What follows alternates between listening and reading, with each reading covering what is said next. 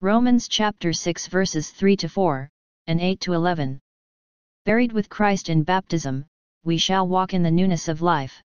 Brothers and sisters, are you unaware that we who were baptized into Christ Jesus were baptized into his death? We were indeed buried with him through baptism into death, so that, just as Christ was raised from the dead by the glory of the Father, we too might live in newness of life. If, then, we have died with Christ, we believe that we shall also live with him. We know that Christ, raised from the dead, dies no more, death no longer has power over him. As to death, he died to sin once and for all, as to his life, he lives for God. Consequently, you too must think of yourselves as dead to sin, and living for God in Christ Jesus. We were baptized with water and the Spirit to remove original sin. This sacrament opened the door and allowed us to enter the church. If you stay under water long enough you will die. Water was used to remind us about death and burial.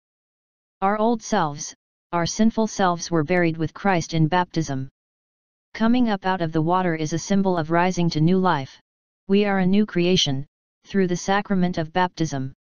Just as a baby is born and begins life, the newly baptized has also been reborn in the water and the Spirit and may begin a new spiritual life. Sin is still around and both new and old Christians are still tempted. Paul's claim is that if you have a relationship with Christ, then sin loses its hold on us. Think of it this way, everyone is tempted. For those who do not believe in Christ it is easy to fall victim to the tempter.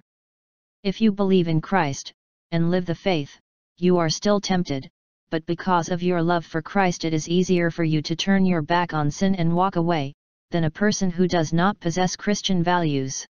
Temptation has overtaken you that is not common to man.